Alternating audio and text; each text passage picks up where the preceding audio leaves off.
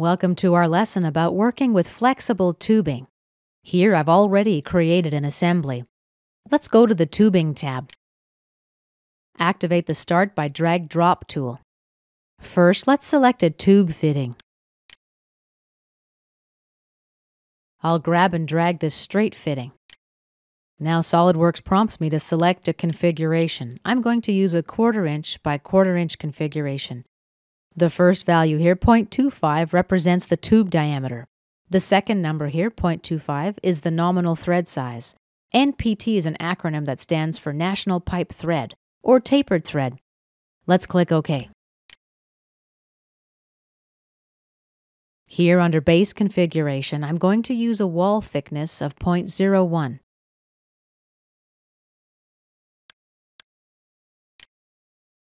And let's check this box here, Use Flexible Hoses. Now let's say I made a mistake and forgot to check this box. Let's leave it unchecked. I'm going to show you how to recover later on. Bend radius, let's enter a value of 1 inch. And we're ready to click OK. Let's bring in a second fitting, another straight fitting, same configuration. Click OK. And we'll exit. Now to the Sketch tab. Select the Spline tool. I'm going to connect these 2 points using a spline.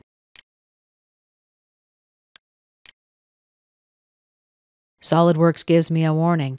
You must enable the flexible route option to use splines. Do we want to enable this option now? I guess they mean, do we want to enable this option? We do, so I clicked yes. Now we can adjust the spline points. And we can apply dimensions as well.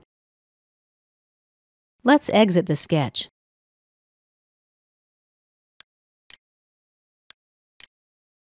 Okay, let's go to our tree and take a look at the route. Right-click and select Route Properties. We can see that Use Flexible Hoses is now checked. Let's say we chose the wrong hose size.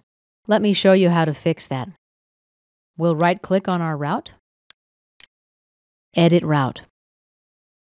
I'm now in sketch editing mode.